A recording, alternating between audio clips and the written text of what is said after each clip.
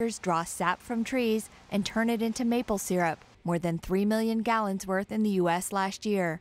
Some of those sugar makers rely on a vast network of vacuum lines to deliver sap from trees in the middle of the woods directly to their sugar houses.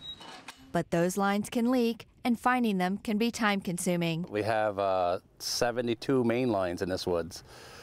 You'd have to walk until you found the leak. This season, Donnie Richards is trying something new, a wireless monitoring system called TapTrack.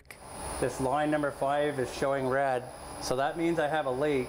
A network of solar battery-powered radio units are strapped to trees, with each one able to monitor the pressure on a half-dozen main lines. If one springs a leak, sugar makers get an alert on their computer or smartphone. It can even help track an intruder. Last year we saw where during the day a porcupine had walked by the line, had cut it, ate a hole in it. There's a line that's red on their map, so we go out and look. And before we had even gotten ready, there was another line on the map. So we walked to one line and you could follow the porcupine prints right to the next line where he'd cut it. Similar systems are catching on as the technology becomes more commercially available, allowing sugar makers to spend less time in the woods and more time making syrup. It's simple, it's nice, it's good, convenient. Hannah Buchdahl, Associated Press.